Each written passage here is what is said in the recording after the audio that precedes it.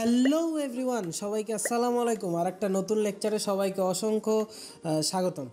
আর কি বলবো, বলার কিছুই নেই। সো সিএসসি 230 যে প্লেলিস্টটা বানাচ্ছি, ওই প্লেলিস্টেই আর একটা ভিডিও আজকে অ্যাড হচ্ছে। যে এই ভিডিওটা যে টপিকটা নিয়ে, সেই টপিকটা হলো আমাদের lecture on functions problem. Mainly ফাংশনের কিছু প্রবলেম নিয়ে আমরা আলোচনা করব, প্রুফ করব কোনো ফাংশন বাইজেক্টিভ না ইনজেক্টিভ না সাবজেক্টিভ, আর এইসব খুঁটিনাটি ব্যাপারগুলো যেগুলো এই ফাংশন প্রুফের সাথে জড়িত এবং যেগুলো জানা লাগবে আমাদের, সেগুলো নিয়েই আজকের আলোচনা। So hi guys, this is Nakib Rahman. So আমরা আমাদের আলোচনা শুরু করতে যাচ্ছি।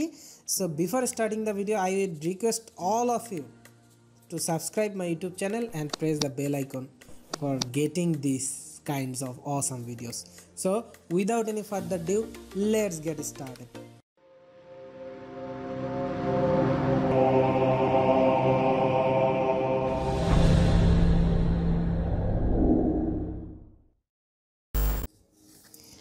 So আমরা এখন একটা ফাংশন দেখে কিভাবে চিনব, বা একটা ফাংশনকে আমরা কিভাবে কি সব কাজ করার মাধ্যমে বুঝবো যে ফাংশনটা ইনজেক্টিভ, বাইজেক্টিভ, সাবজেক্টিভ। ফার্স্ট অফ অল, এই নামগুলো নিয়ে আমাদের অনেক কনফিউশন আছে, ঠিক আছে? এই নামগুলো আমরা ইন্টারমিডিয়েটে অনেক সময় স্কিপ করে গেছি, বা একটা দুইটা নাম বা বাংলা জেনে গেছি, শেষ ওইটুকুই, আর ওইভাবে হাত দেইনি। সো আর যারা জানে তারা তো ভালোই, আগে থেকেই জানা আছে।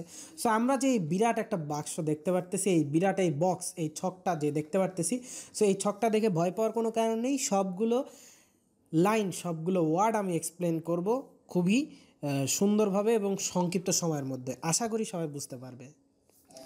সো কারো আশাহত হওয়ার কিছু নেই, ভিডিওটা শেষ পর্যন্ত দেখার জন্য রিকোয়েস্ট করব সবাইকে। আচ্ছা, 1 to 1 বা 1 বা ইনজেক্টিভ, সবগুলো নামই কিন্তু একই, ঠিক আছে? এক ফাংশন বলি, ইনজেক্টিভ বলি। সো মেইনলি ইনজেক্টিভ ফাংশনটা দিয়ে কী বোঝায়? 1 to 1 ফাংশন বা এক ফাংশনটাই বোঝায়। আর অন টু দিয়ে কী বোঝায়? অন টু বা সার্বিক ফাংশনটাই হলো আমার সাবজেক্টিভ ফাংশন।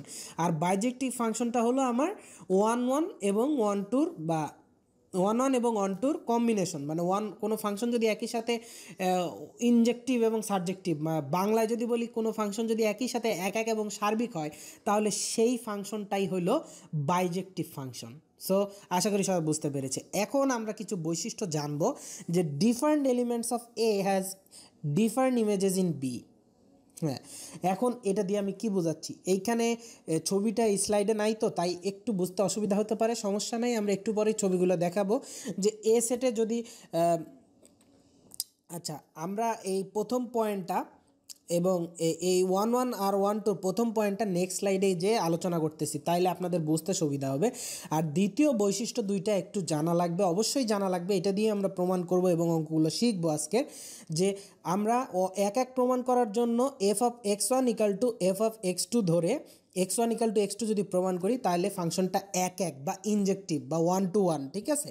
তার পরবর্তীতে অন টু প্রমাণের জন্য আমরা এফ অফ x = y যদি প্রমাণ করতে পারি, তাহলে সেই ফাংশনটা হবে আমাদের অন টু ফাংশন। আর বাইজেক্টিভ ফাংশনটা আপনারা দেখতেই পারতেছেন, যেটা বললাম আমি, যে কোনো ফাংশন যদি একই সাথে 1 if A function is both 1 to 1 and on two, মানে কোনো ফাংশন যদি একই সাথে এক এবং সার্বিক হয়, তাহলে সেই ফাংশনটা কী হবে? বাইজেক্টিভ ফাংশন।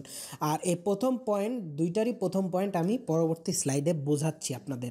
এখানে কি বলেছি একটু দেখে নিন। Different elements of A has different images in B, R different elements of A can have different or same images in B. আচ্ছা, এবার পরবর্তী স্লাইডে আমরা চলে আসি। সো এইখানে আমরা অনেকগুলো ফাংশনের উদাহরণ দেখতেছি, ঠিক আছে? প্রথম যে ফাংশনটা দেখতেছি, প্রত্যেকটা জিনিস আমি বোঝানোর চেষ্টা করতেছি যে 1 to 1। প্রথম যে চিত্রটা দেখতে পারতেছি আমরা, সেটা হলো 1 to 1, কিন্তু 1 to না। এখন এটা দিয়ে আমরা কি বুঝতেছি? 1 to 1 কী বা কেনই বললো এটাকে 1 to 1? দেখুন, এইটা যদি আমি একটা সেট কল্পনা করি, এ সেট, আর এইটা যদি আমি বি সেট কল্পনা করি, এইখানে এ সেটের প্রত্যেকটা উপাদান A B C এর প্রতিচ্ছবিগুলো আমরা এই বি সেটের প্রত্যেকটা এলিমেন্টে এঁকেছি। যেমন এ সেটের প্রতিচ্ছবি কি? 3, এ এলিমেন্টটার প্রতিচ্ছবি 3, হ্যাঁ, বি এলিমেন্টটার প্রতিচ্ছবি 4, সি এলিমেন্টটার প্রতিচ্ছবি 1। সো এইখান থেকে আমরা দেখতে পারতেছি যে খুব ইজিলি বলতে পারতেছি যে এ সেটের উপাদান, যে এ সেটের প্রত্যেকটা এলিমেন্টের প্রতিচ্ছবি বি সেটে আমরা পাচ্ছি, এবং সেই প্রতিচ্ছবিগুলো কিন্তু সবগুলোই ডিফারেন্ট। আমি এটাই বলেছি। সো গাইজ আমরা দেখলাম যে প্রথম ফাংশনটার প্রত্যেকটা এলিমেন্টের ডিফারেন্ট ডিফারেন্ট প্রতিচ্ছবি পাইলেই সেই ফাংশনটা 1 to 1, ঠিক আছে, কিন্তু অন টু না। কেন অন টু না, অন টু ফাংশনটা কি সেইটা বোঝার জন্যই বি উদাহরণটা দেখলে আপনারা বুঝতে পারবেন। দেখুন বি উদাহরণটাতে বলা হয়েছে 1 2 কিন্তু 1 1 না। 1 2 কেন হলো? 1 2 হইতে হলে আপনাদের এটা কিন্তু বুঝতে হবে। আর একটা জিনিস আপনাদের দেখাইনি, এই যে উপরে যে এখনই ভেসে উঠলো যে জিনিসটা, এবং আরও একটা, এই দুইটা জিনিসে দেখুন বাংলায় লেখা আছে কি, সবগুলো কোডোমেন কমপক্ষে একটা ডোমেনের প্রতিচ্ছবি। এখন ডোমেন কি কোডোমেন কি আমি যদি বলি, এই যে প্রথম যে সেটটা, এই সেটটাকে বলে ডোমেন। এই যে প্রথম সেটে কি কি উপাদান আছে, এ বি সি ডি, আর দ্বিতীয় সেটে উপাদান আছে 1 2 3। এখন প্রথম সেটের উপাদানগুলোর সাথে এই তীরচিহ্ন দিয়ে এই উপাদানগুলোর প্রতিচ্ছবি আমরা আঁকছি, ঠিক আছে, বা ইমেজ ম্যাপিং বলে যেটাকে। সো এইখানে 1 2 কেন হলো?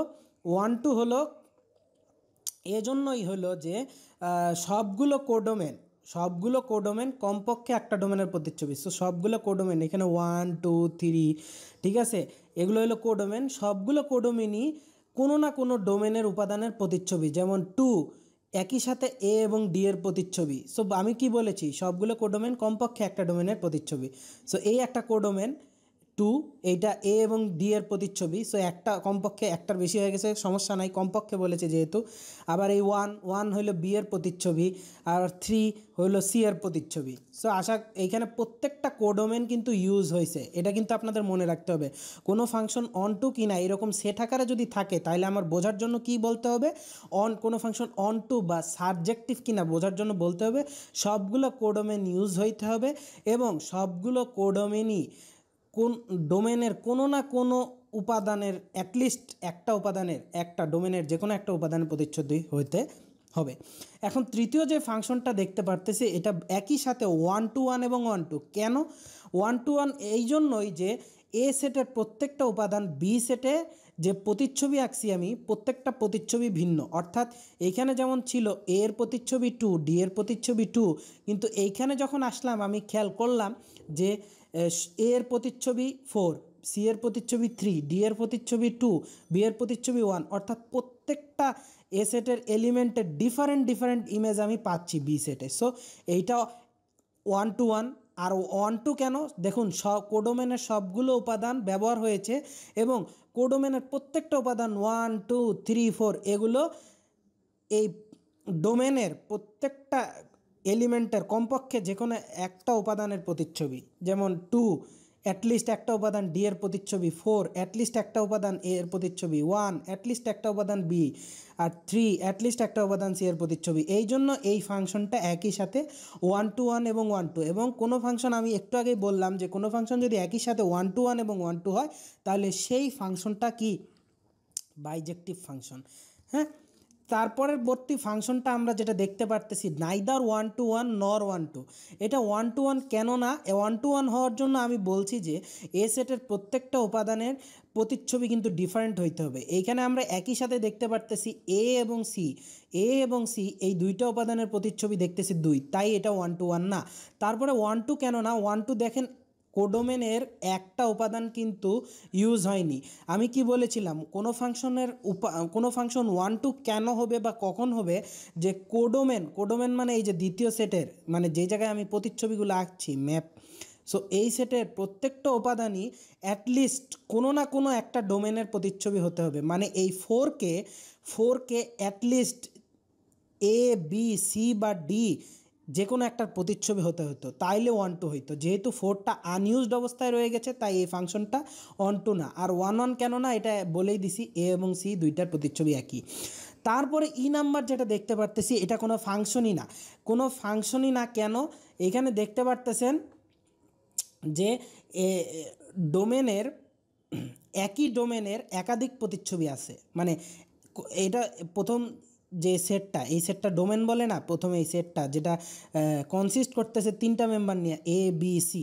সো এখানে এর একটা মানে এ ফাংশন, এই উপাদানটার জন্য এর ম্যাপিং দেখতেছি 2 4।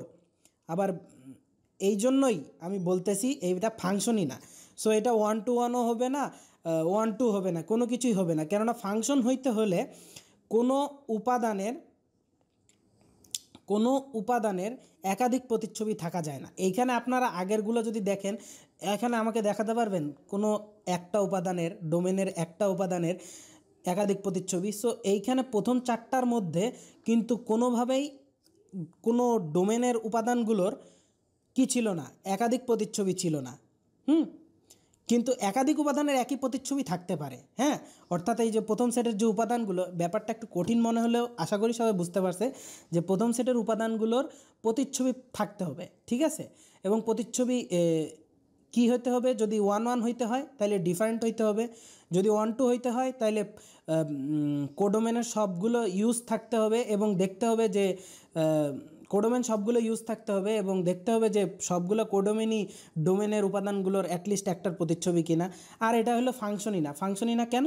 যেহেতু ডোমেনের এই উপাদানটা একাধিক প্রতিচ্ছবি আছে, তাই এটা ফাংশনই না।